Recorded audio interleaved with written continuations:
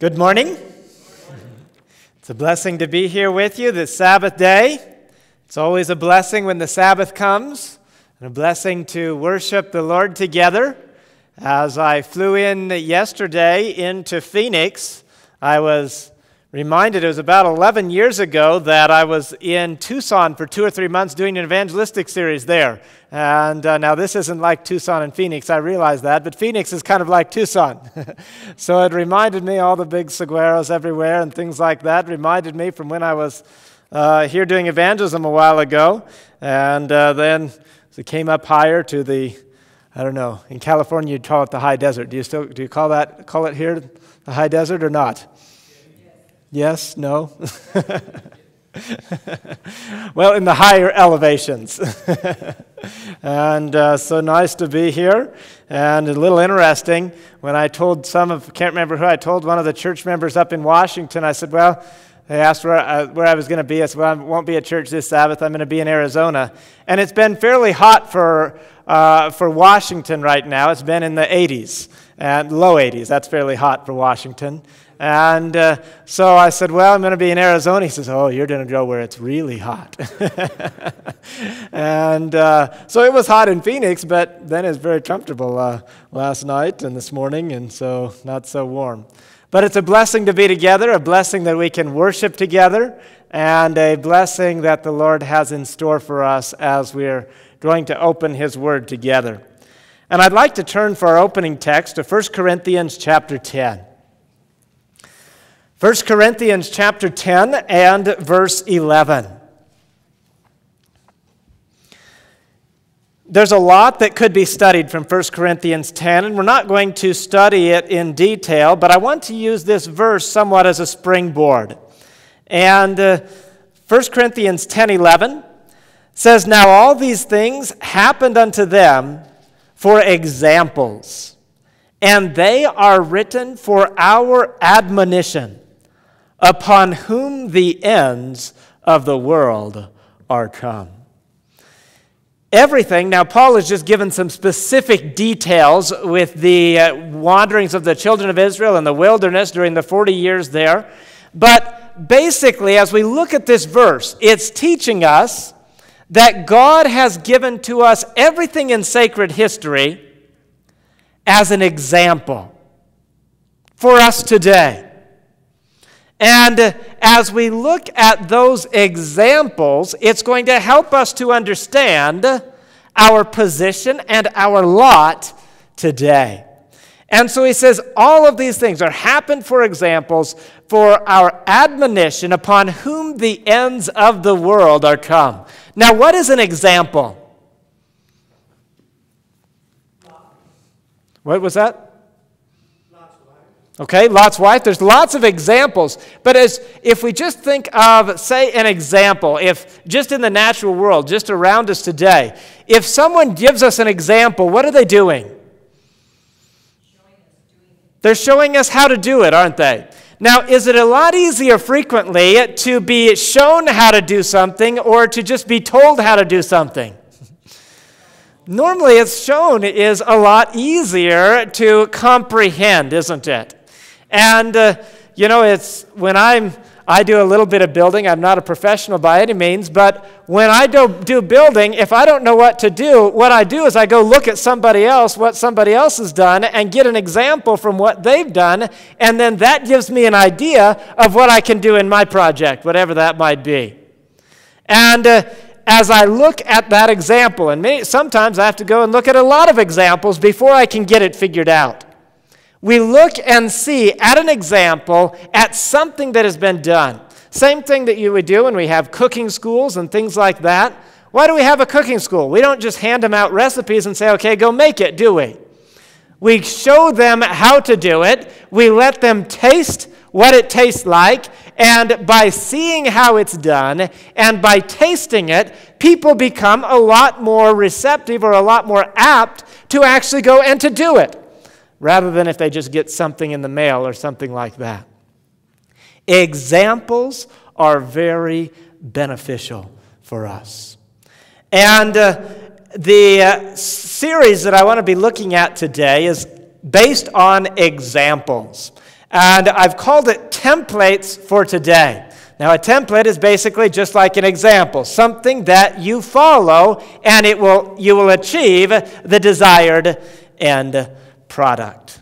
Templates for today. And I'd actually like to look at 3 individuals that I believe, or that we know that God has told us are examples for us today in our time. And there's different aspects and different character traits and abilities that each of these individuals that they're examples about. And I'd like to look first of all at a man that very little in the Bible is said about him. But what is said definitely counts. He's a man that he actually is he is the first Adventist in the Bible. He gave us the first sermon that we have on record in the Bible. Now, I'm sure there were other sermons that were preached, but the first sermon that is actually documented was preached by this man. And the subject of his sermon was Jesus coming. I find that very interesting because this man lived before the flood. Who is it that I'm talking about here? Enoch. Enoch lived 4,000 years ago, over 4,000 years ago. He lived before the flood. He lived before Jesus came the first time. And the sermon material that we have that he gave is preaching about the second coming. Has the second coming been present truth for a long time?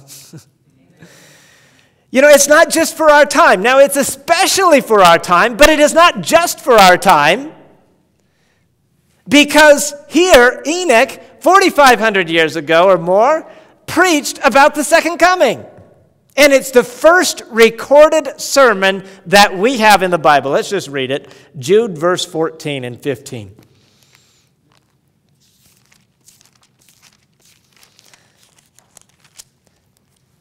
The first recorded sermon in the Bible is in the second to the last book of the Bible. Jude, verses 14 and 15.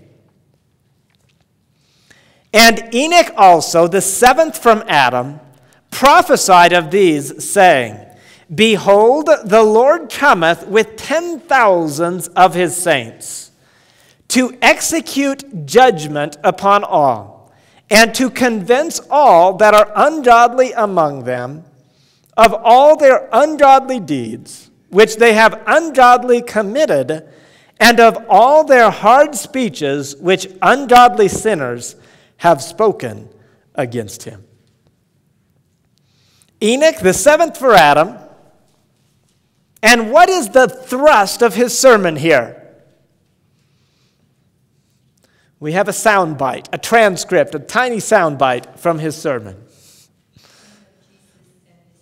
Okay, the coming of Jesus and his judgment. He says, Behold, the Lord comes with 10,000 of his saints to execute judgment. And then he's saying, he's using this as a motivation for obedience, for right living. But let's go back to Hebrews chapter 11.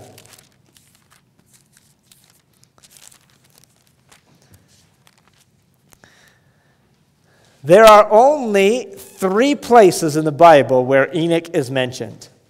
We've just read one. We're going to read the second, and the last is in Genesis. Hebrews chapter 11, verse 5. By faith Enoch was translated, that he should not see death, and was not found, because God had translated him. For before his translation, he had this testimony that he, what does it say he did? Pleased God. Is that a testimony that you would like to have? Enoch had this testimony that he pleased God. And it says God translated him that he should not see death. Now, in Jesus comes again, are there going to be a group of people that are translated without seeing death? And this group of people, are they going to need to have the experience that Enoch had?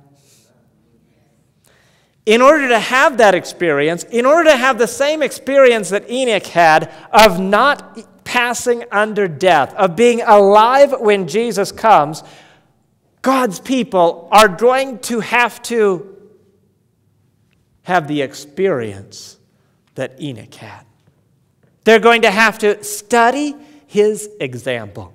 And while there's not very much recorded in the Bible, what is recorded is an example for us because God is calling us to be like Enoch today. So what was Enoch like? How did Enoch have the testimony that he pleased God? Clearly it says he had this testimony, that he pleased God. How did Enoch have this testimony? Let's go back to Genesis chapter 5.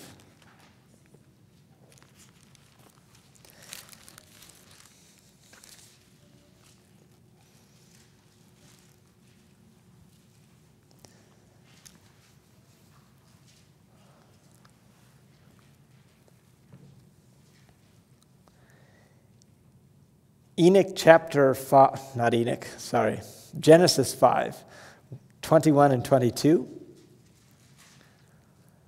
And Enoch lived 65 years, and he begat Methuselah.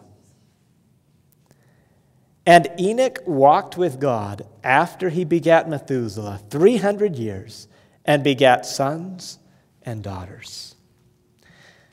The prominent feature of Enoch is the phrase we just read there in verse 22. It says, and Enoch did what? Walked with God. And there were various ways that Enoch walked with God. But it's interesting when Enoch begins walking with God. When does it say he begins walking with God, or that at least it begins in a prominent way? After his first son, after the birth of Methuselah, Enoch walked with God. Now, Methuselah, there's been lots of discussion about Methuselah's name in particular and about Methuselah himself. Methuselah, of course, is known because why? He's the longest lived man in the Bible that we know of, right? The longest lived man in the Bible that died. 969 years. But there's been discussion about actually the name of Methuselah because while Methuselah was Enoch's son, he lived 969 years. When you compute it out, where does it bring you to? Do you remember? Do you know? When you figure out mathematically, Methuselah must have died right about when the flood was coming. So right in the same year, some have suggested even within the same week or two, that the flood was coming, Methuselah died. Now, some people have taken this and they've looked at Methuselah's name and they indicate that it means when he dies, it will come. And it's kind of ambiguous. It's hard to say that exactly.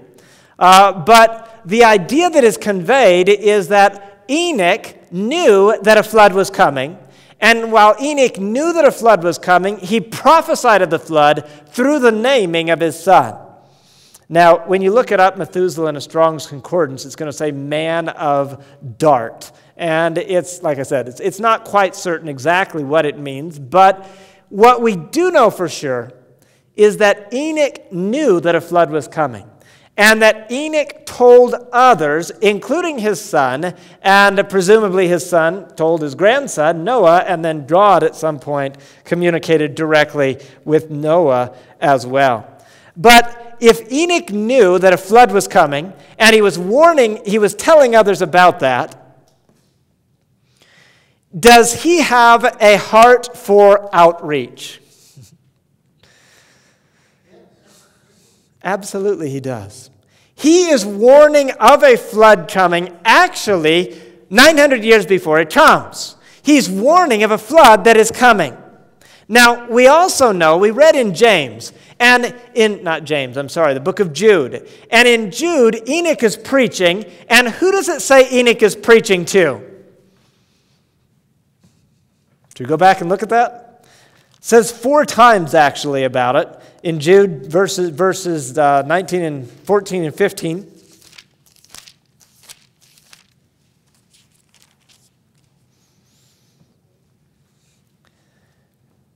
Jude 14 and 15 says, Enoch also, the 7th from Adam, prophesied of these, saying, Behold, the Lord cometh with 10,000 of his saints, to execute judgment upon all, and to convince all that are, what does it say? Ungodly, right? To convince all that are ungodly among them of all their, what does it say? Ungodly deeds, which they have, what does it say? Ungodly committed, and all their hard speeches, which, what does it say again? Ungodly sinners have spoken against him. Who is Enoch preaching to? The ungodly, isn't it?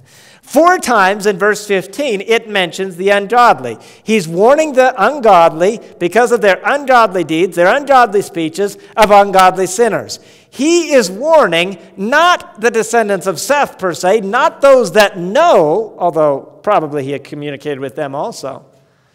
But he is speaking to those that are rebelling.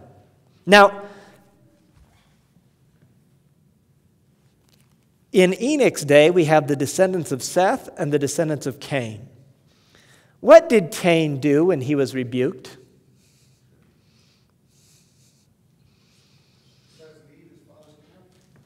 Okay. Would Cain be somebody you would like to rebuke? Just from the character that we have a description of, Abel pleads with him, and Cain does what to him? He strikes him and kills him, doesn't he? Cain did not like being rebuked. Now, that did not stop Abel from rebuking him.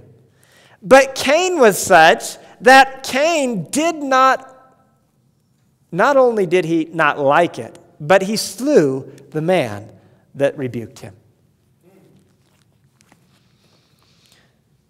Sometimes we're afraid to go knock on a door because they think they're going to slam the door in our face, right? That's nothing compared to what Cain did, is it? And Enoch is going to the descendants of Cain. And by the way, we also see in the lineage of Cain that Cain has murders in his lineage as well. Enoch is going and he is preaching not to those that enjoy his message, but Enoch is going and preaching to the ungodly, to the sinners, to those that are committing all these ungodly deeds. Enoch is endangering his life to go give a message from the God of heaven.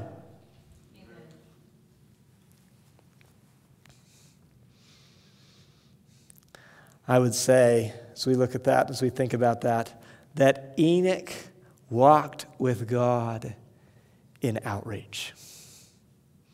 Enoch did not just go away to some secluded place and enjoy communion with God by himself. Enoch did do that at times. But Enoch went to where the most hardened sinners were, and he warned them because he loved them, and he wanted them to have the experience that God had given to him. Enoch had a burden for the lost souls around him.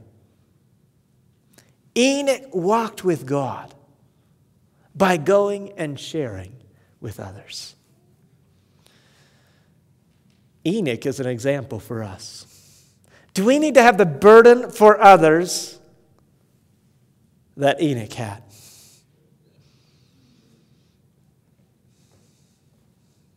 You know, I've never been in a situation, that I know of at least, where someone has threatened to kill me for preaching a message.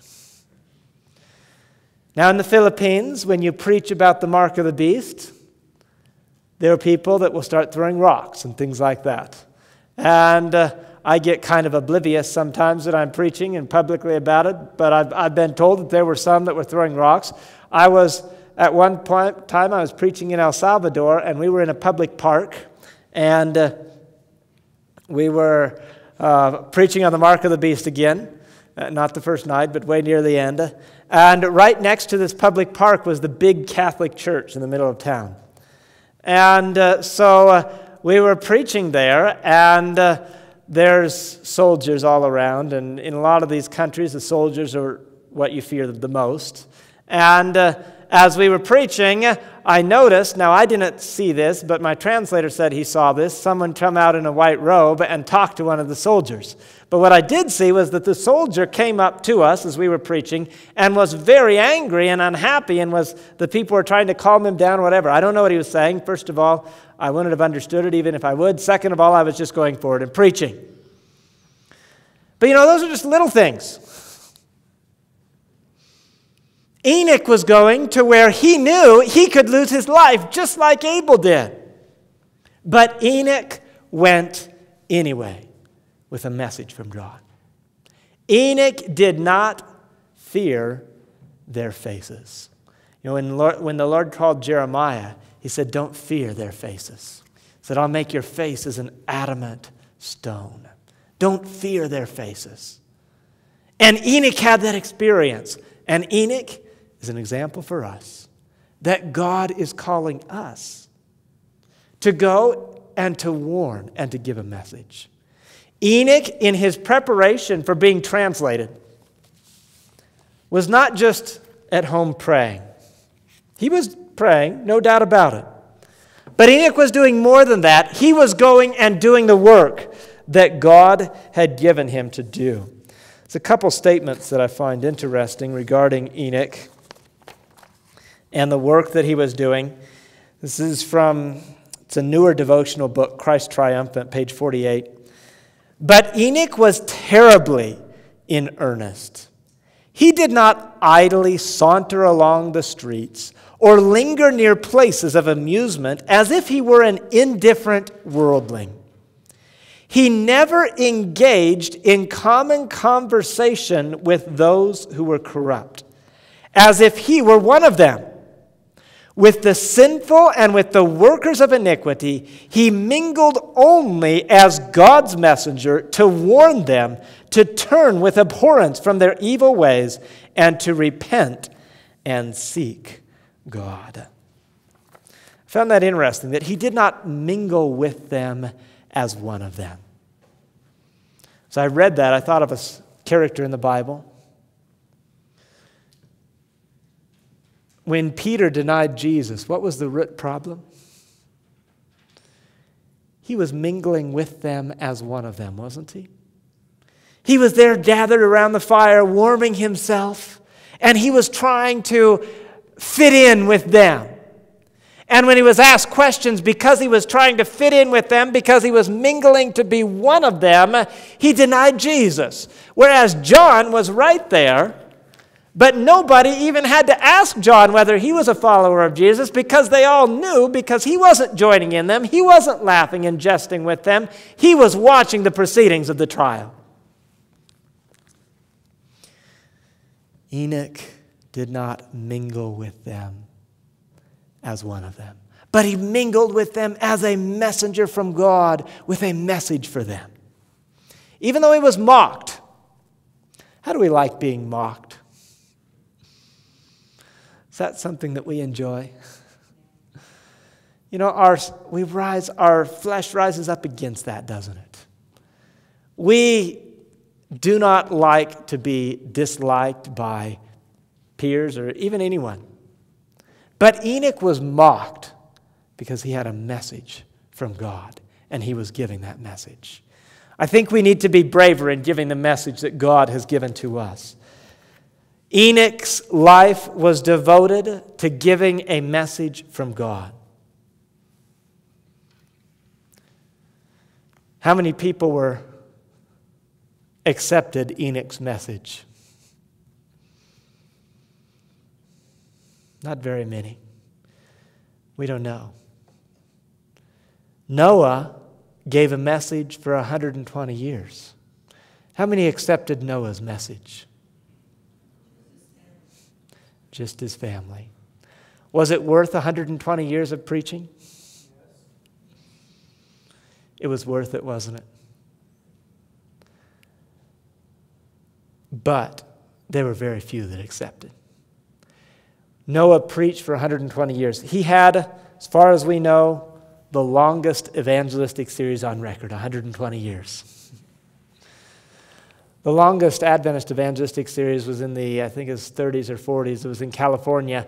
10 years that they were, it was not every night for 10 years, but at least once a week for 10 years, they were holding an evangelistic series. But Noah's beats that by a lot. 120 years. But Enoch, how long was he preaching? At least 300 years. And as Enoch preached for at least 300 years, there were some, no doubt, that accepted the message. We don't know. But were there many then that stayed with it all the way and got on the ark?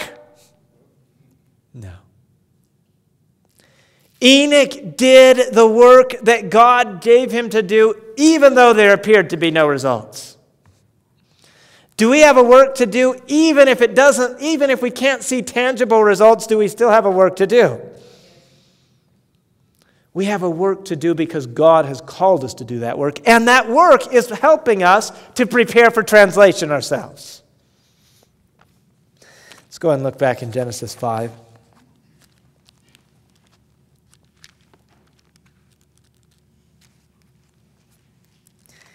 Number one, Enoch walked with God by sharing with others. If we're going to learn from Enoch's example, we need to walk with God by sharing with others. Enoch's life was devoted to sharing with others. Ours needs to be as well. Verse 22, and Enoch, what does it say? Walked with God after he begat the Methuselah 300 years and begat sons and daughters. Now, what does that phrase, walked with God, what does that mean? Okay, he obeyed him. Let's look at that, Genesis 6. Because Noah walked with God also. Genesis chapter 6, verse 9. These are the generations of Noah. Noah was a just man and perfect in his generations. And Noah, what does it say? Walked with God. Perfect man, just in his generations, and he walked with God. What was Noah's walk with God? Notice verse 22. By the way, where is it here? Verse 8 is where it says Noah found grace in the eyes of the Lord.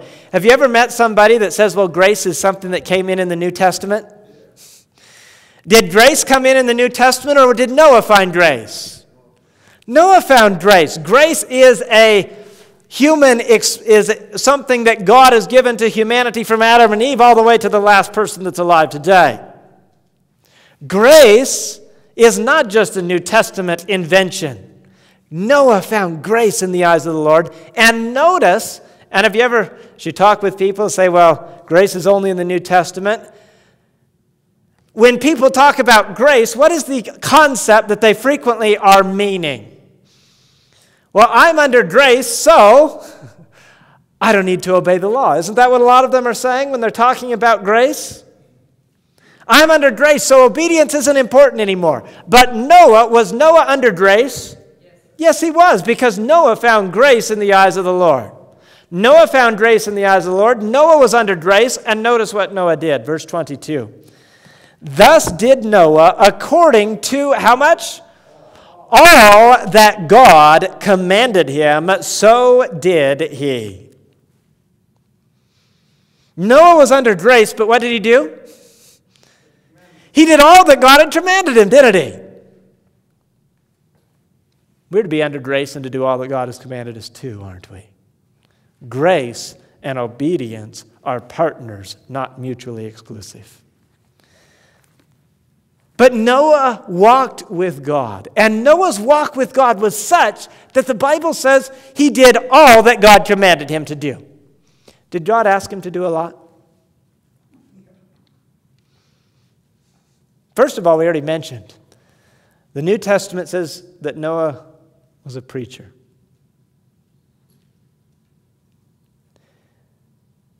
Would that be a hard job to preach for 120 years with no converts?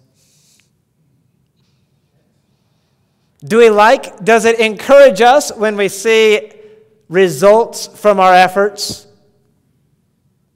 That's encouraging to us. And God desires us to see results. I'm not saying he doesn't. But Noah was given a job to go preach for 120 years, and either all that accepted, those that did accept, either died or backslid before the flood came. What else did God command Noah to do?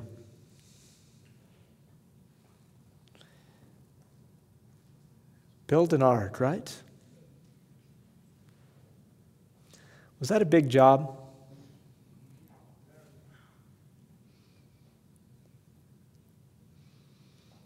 Patriarchs and Prophets mentions that even in their superior strength and wisdom, the trees were almost like rocks. That it was difficult for them. This was not soft wood they were working with. We had a neighbor where my parents live in Iowa, and Iowa doesn't have a lot of soft wood, but when they built their house, Iowa doesn't have a lot of wood, but when they built their house, they cut down some of the trees in their property and had them milled up. And they happened to be oak. And oak is very hard. And what she was talking to us, she said, when we were doing that, we better get those nails in when it was still green. Otherwise, it was going to be really hard to get those nails in. And I can imagine it was a situation like that with Noah building the ark. It was such a big task that it took 120 years to do.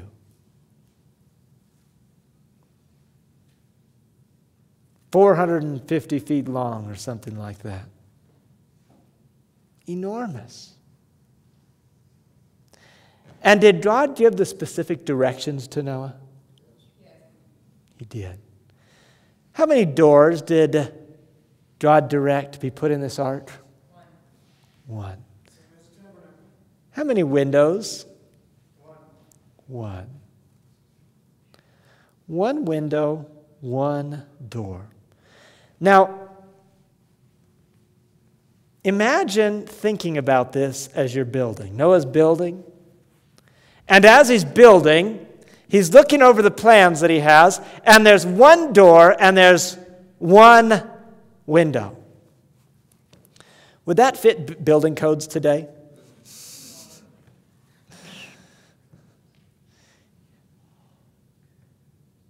Not at all. They'd close the church down if this church only had probably one door in it. Or make them put another door or something. I don't know exactly what they'd do. And that door was going to be shut. Now, I don't know the exact design. I'm sure that God had everything figured out, and I'm sure it wasn't a problem. But humanly speaking, if you were going to be in this boat for a long time, over a year, with all of these animals and all of their food and all of this, would you think some ventilation might be a good thing? Now, I'm sure that God had everything figured out, but from a human perspective, one window doesn't seem like it would provide enough ventilation. What if Noah would have said, this is a really good plan. The hull is designed perfectly. And the deck and everything, all of that's great. But we really need a little bit more ventilation because we're going to be in here on a long time with a lot of animals, and I don't know that we can endure this unless we have more ventilation. So let's put another window or two in here. What do you suppose the result would have been if Noah would have said that? No matter how well the hole had been constructed, no matter how well everything else had been built, because it was not according to the plans that God had given, that boat would have sunk. Because God could not protect disobedience. Even with the perfect design that God gave to that boat, it required angelic protection through the entire storm.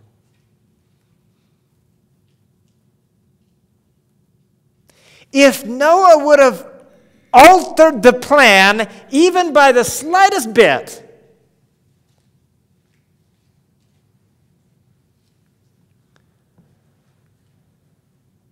God would not have been able to protect him through that flood. But Noah didn't do that. Noah walked with God. Noah did all that God had commanded him.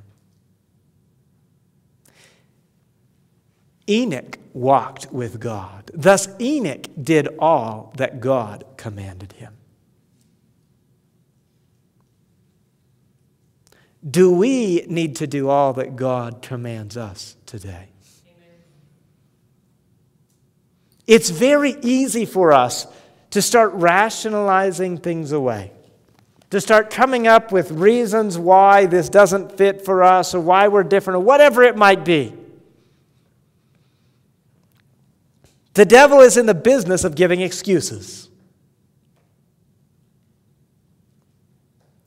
But those that learn from the example, the template that Enoch gives, are going to walk with God in not partial obedience, but they are going to walk with God in complete obedience.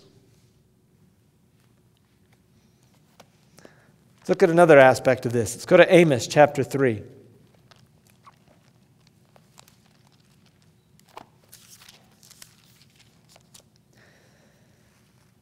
Amos chapter 3, verse 3. We know this verse. Can two walk together except they be agreed? Can two walk together except they be agreed? Who was Enoch walking with? God. Does that mean then that if he was walking with God, that Enoch and God were in agreement? They were in constant agreement, not because God changed his opinions, but because Enoch changed his.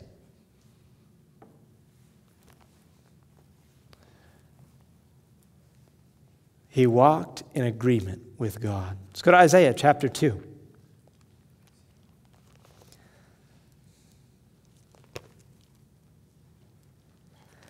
Isaiah chapter 2, verse 5.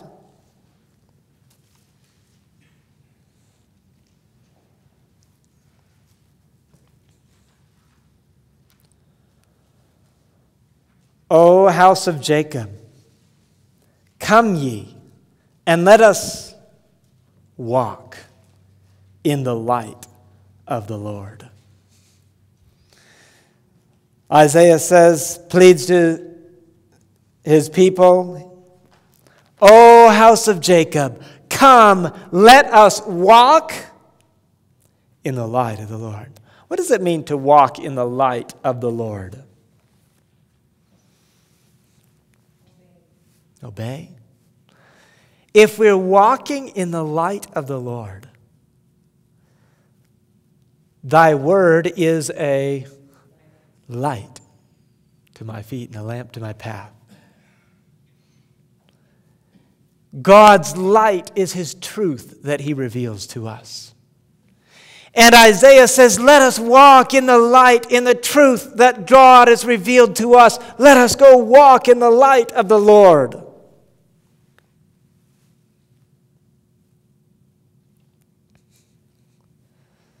Let us walk in obedience to the Lord.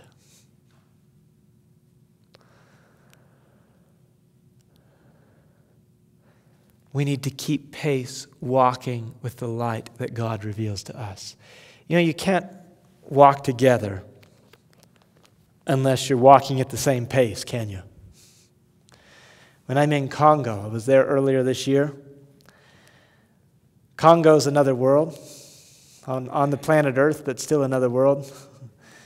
And when you go there, it's hard to comprehend not having anything that we're used to. And when we go out to the bush area, there's all of these, and the Lord is opening the door. There's hundreds of villages that are calling for the Adventist message to be received in them. And there's all these workers that are going over. And it began like 7 years ago or something like that with one brother that went back to where he was from and began sharing the message there. Now there's 50 churches there in an area where there's never been the Adventist message before.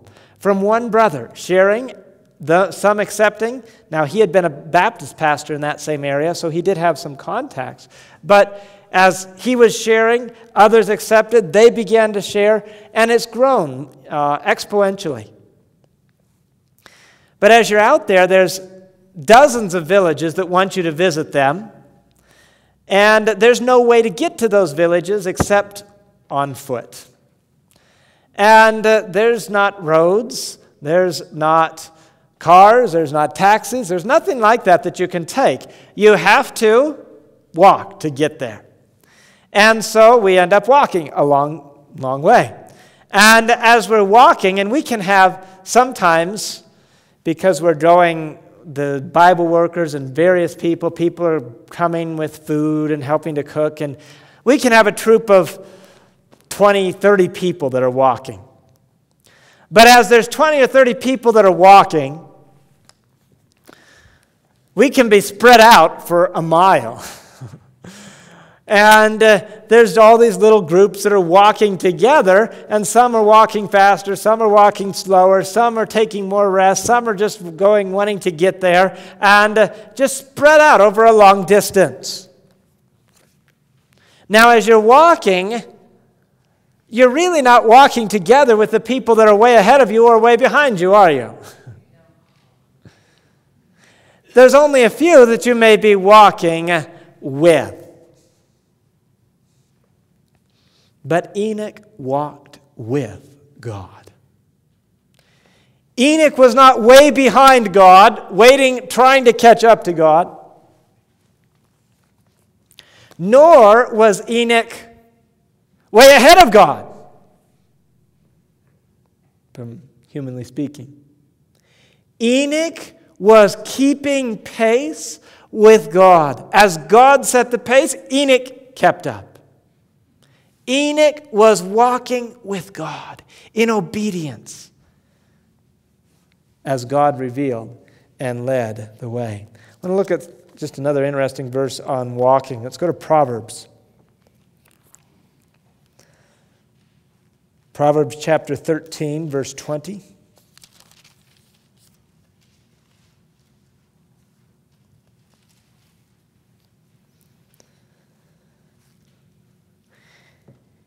He that walketh with wise men shall be, what does it say? Wise. But a companion of fools shall be destroyed. Do your associations have an influence upon you?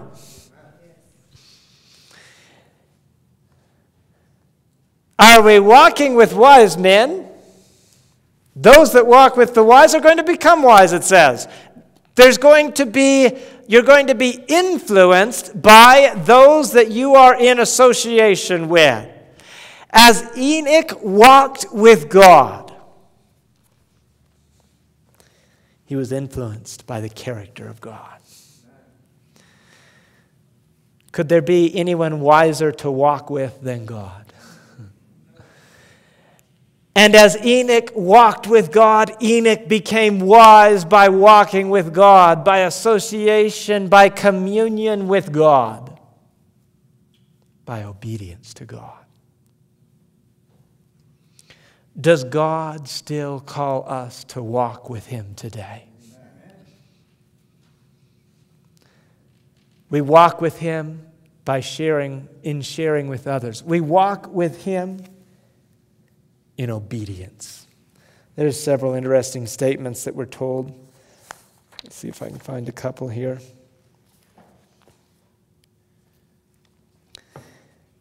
Same book, Christ Triumphant, 54. It was in looking in faith to Jesus, in asking of Him, in believing that every word spoken would be verified, that Enoch walked with God. He kept close by the side of God, obeying His every word. Same book, page 64. A person who truly loves and fears God, striving with singleness of purpose to do His will. What is singleness of purpose? If you have a singleness of purpose, you have how many purposes? One. One purpose. With singleness of purpose to do His will. We'll place body, mind, heart, soul, and strength under service with God. He kept close by the side of God, obeying His every. Whoops, I mixed up there. I jumped up. Those who are determined to make the will of God their own must serve and please God in everything. You know, when you look around us in the world today, is there a lot of wickedness around us? You know, you can see wickedness, hear about wickedness. The news is full of wickedness. It's wickedness all around us, isn't it? And sometimes we think that the world has never been this bad before, right? Notice what we're told about Enoch. Speaking of Enoch, his piety, his purity, his unswerving integrity were the result of his walking with God, while the wickedness of the world was the result of their walking with the deceiver of mankind. There never has been and never will be an age when the moral darkness will be so dense as when Enoch lived a life of irreproachable righteousness. Was the world wickeder in Enoch's day than our day? That's what it says. Sometimes I have a hard time believing that, but that's what it says. There never has been, nor will there ever be, a time when the moral darkness is so dense as it wasn't in Enoch's day. If there never has been, and there never will be a time when the moral darkness has been so dense as in Enoch's day, does that mean we can walk with God today? Does that mean we have an excuse? No excuse. Enoch walked with God in the darkest, densest, in terms of morality, period of this earth's history. And Enoch walked with God, and we don't have anything negative spoken of against Enoch, do we? Now, Enoch fell short of the glory of God. Enoch sinned. We know that because all have sinned. But Enoch is not somebody like David that God used but then made terrible mistakes.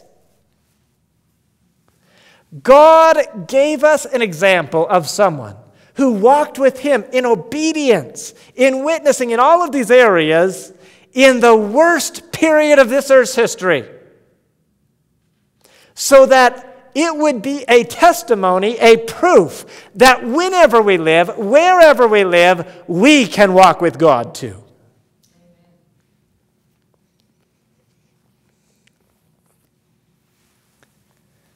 And how long did Enoch walk with God? 300 years. Is that a long time? What was this world like 300 years ago? America did not exist, did it?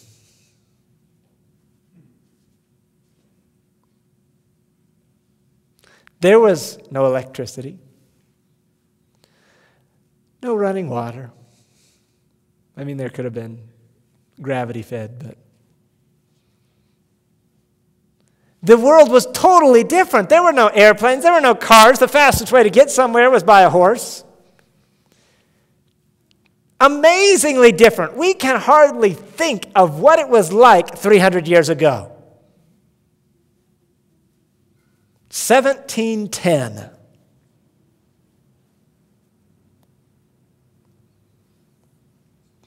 I don't believe George Washington was even born yet in 1710.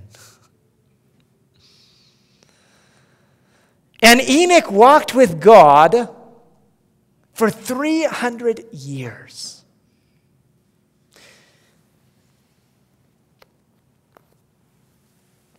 You know, sometimes we have a tendency to, when something big happens, oh, this is good, the prophecies are going to be fulfilled now, we need to get ready. And that's true, we need to get ready. And then we're feeling that way for a little while, and then as time goes on, what happens? Well, things didn't happen the way we thought they were, so it's not right, and we shouldn't, but it's easy to kind of relax a little, right?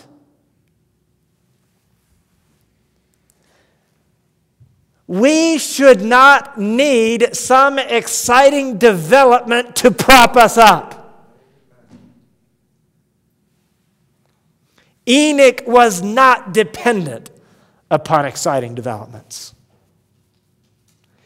Enoch walked with God not for 5 years, 10 years, 20 years, for 300 years. 3 times probably the maximum lifetime we would achieve in this world. Enoch walked with God. It didn't matter to him that the image of the beast wasn't being formed yet. It didn't matter to him that there was no Sunday law or whatever. You plug something in. Enoch walked with God because he loved God. That was his motivation. It wasn't because this was fulfilling and this was happening or something else. Enoch walked with God because he knew that that was the best way to walk. We live in a time when prophecies are fulfilling. We live in a time that is much closer to the second coming than Enoch's time by far. But we should not be dependent upon fulfilling prophecy or excitement or things like that to have an experience of preparation for translation. Enoch had an experience of preparation for translation every day for 300 years.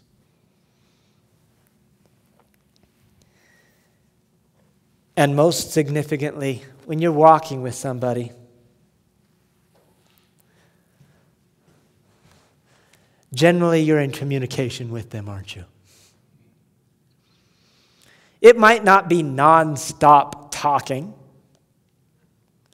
but you're still in communication with them. When you're riding with somebody in the car,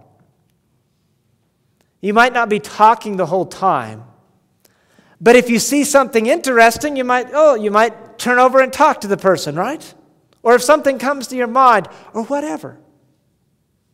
You're in communication with the one that you're walking with or that you're next to. Was Enoch in communication with God? Did Enoch still have his work to do? Sure. I don't know what Enoch's occupation exactly was. Probably he was involved in agriculture.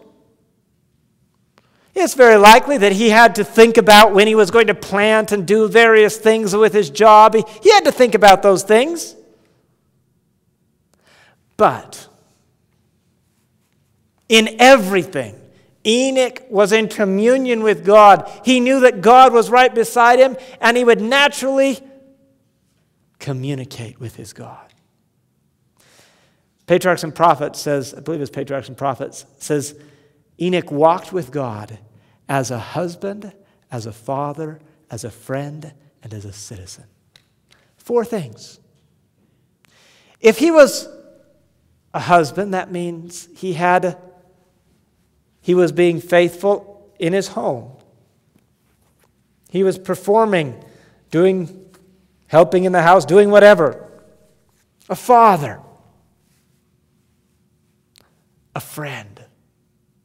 He was faithful to his associates as a friend. A citizen. Even with whatever societal organization they had at that point in time, Enoch was faithful as a citizen as well. Walking with God does not mean praying 100% of the time, but it means being in communion and always recognizing that God is right there with us. Read a couple statements here. And how did Enoch walk with God? He educated his mind and heart to ever feel that he was in the presence of God. And when in perplexity, his prayers would ascend to God to keep him. He refused to take any course that would offend his God. He kept the Lord continually before him. He would pray, "Teach me thy way, that I may not err. What is thy pleasure concerning me? What shall I do to honor thee, my God?" He educated his mind to ever feel that he was in the presence of God. Can we do that today? Do we need to? We need to recognize that whether we are swinging a hammer, washing the dishes, working in the garden, bent over a desk, that we are in the presence of God. And that whenever something arises, we can simply ask our helper there.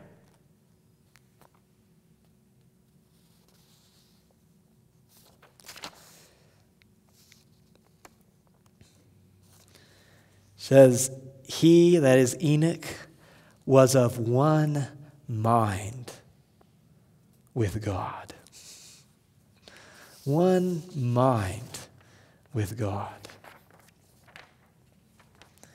Testimonies, Volume 6, page 393. Many fail of imitating our holy pattern because they study so little the definite features of his character. So many are full of busy plans, always active, and there is no time or place for the precious Jesus to be a close, dear companion. They do not refer every thought and action to him, inquiring, "Is this the way of the Lord?" If they did, they would walk with God as did Enoch. You know, I think being busy is a good thing, but being too busy is not. Being active is a good thing, but being so active that we forget about referring every thought and action to Jesus as our companion is not a good thing. We should refer every thought and action to him, saying, "Is this the way of the Lord?" Testimonies, Volume 8, page 329. The infinite, unfathomable love of God through Christ became the subject of his meditations day and night. What was Enoch thinking about? The infinite, unfathomable love of God through Christ. What are we thinking about? We need to ask ourselves that throughout the day. What do we think about when we're doing our mundane tasks? Enoch walked with God by thinking of the infinite, unfathomable love of God through Christ. And Enoch is an example for us today. Those that are translated as Enoch was, without seeing death, are going to be those that have educated their mind to dwell upon the love of God through Christ. Not always to have mental stimulation. Radio on, listening to the news, whatever, something else. But comprehending, thinking about the infinite, unfathomable love of God through Christ. She says his faith waxed stronger, his love became more ardent with the lapse of centuries. And then she concludes this section by saying, to such communion God is calling us. As was Enoch's, must be their holiness of character, who shall be redeemed from among men at the Lord's second coming. As was Enoch's character, so ours must be. Template for today. Enoch walked with God by sharing with others. Enoch walked with God in obedience. Enoch walked with God in communion with God. And God is calling us to a generation of Enochs today. Because as Enoch walked with God, eventually after 300 years, Enoch's walk with God was so close that God said, he's walking with me so much. I'm just going to open the doors of heaven and he's going to walk right into heaven with me. It wasn't a gigantic leap for Enoch. He had been walking with God all through his life. And now he just took another step, as it were, and communed with God face to face. Why could he do that? Because he had been communing with God faith to faith for 300 years. And so it was nothing for him. It was no problem for him to then change from faith to face to face. Let's go back to Hebrews 11, verse 5. We read this to begin with. Templates for today. The communion with God of Enoch. Hebrews chapter 10, verse 5.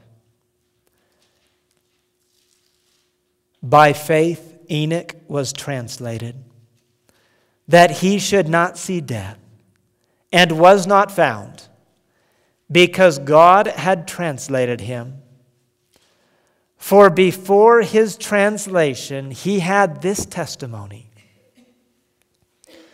that he pleased God. What testimony do we have? Those that are alive when Jesus comes are going to have the same testimony that Enoch had. They're going to have the testimony that they please God. Why? Because they're going to have the experience that Enoch had. May the Lord give us that grace. May we walk with God as Enoch did. May we learn day by day not to be content with just a little communion with God. But may we learn to walk with Him moment by moment, hour by hour. That our love may grow deeper. That we may be used more broadly. And that very soon when Jesus comes, we can meet not only our Savior face to face, but Enoch face to face as well. Let us kneel in prayer together.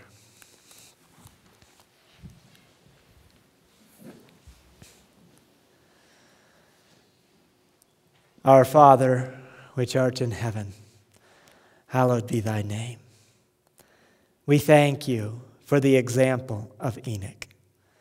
We thank you for the promise of a man who lived in the most darkest period of this earth's history, but who walked with you as such an example for us. As he walked daily with you in communion with you, we pray that we may have that daily walk, that daily communion with you. We pray that we may walk with you as Enoch did. And may we very soon walk with you in the kingdom of heaven. In Jesus' name we pray. Amen.